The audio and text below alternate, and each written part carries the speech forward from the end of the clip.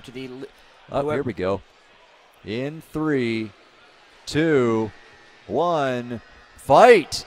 All right, so here's the deal. Whoever wins this fight will face Toro Maximus in the losers final. Whoever wins that will face Swamp Thing in the consolation final, and whoever wins that will face Original Sin in the grand final. Well, right now, Whiplash having trouble deciding which half of Crash and Burn to go after, and that's always the advantage that multibots have. Oh, well, that is a disadvantage that multibots have. Well, as long as Burn stays out there and Whiplash doesn't lose a weapon or something like that, I'd say that Whiplash is going to do a good job here. And he's trying to get Crash out of the arena. Doing his absolute best, and he's definitely getting some good damage in on Crash right now, one way or another. As Crash balances on those front spikes, lands on its wheels, it's all up to you, Crash. You're representing the team. Speaking of wheels, it looks like Crash's right wheel has just been bent. Whiplash is smoking and not moving. Both bots aren't moving at this Fire point. in the back of Whiplash. It looks like something's glowing that shouldn't be back there. Both bots have stopped moving. Oh, that is interesting. Is this going to be a double count out? Can either team move? Oh, there's a tap out. Ooh. That's why they're not moving. Who is the tap out from? Can you point to it, ref? Who tapped out? Or was it a double tap out?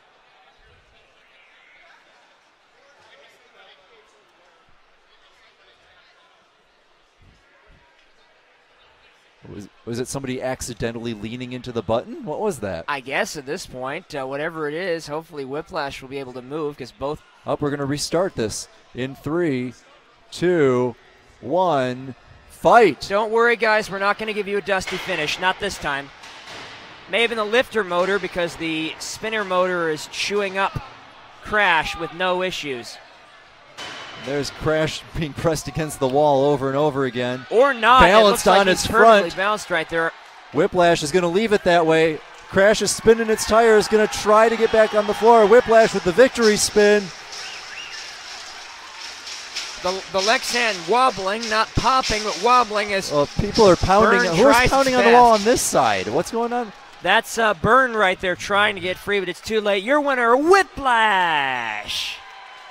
That was an amazing fight. How do you feel right now? I feel pretty good. I mean, everyone who fought them before was telling me how tough they were and that it would be a really hard fight. And, I mean, they drove good. I think I just had the advantage. I was lower than them. So when we went head-to-head, I could get under them before they got under me.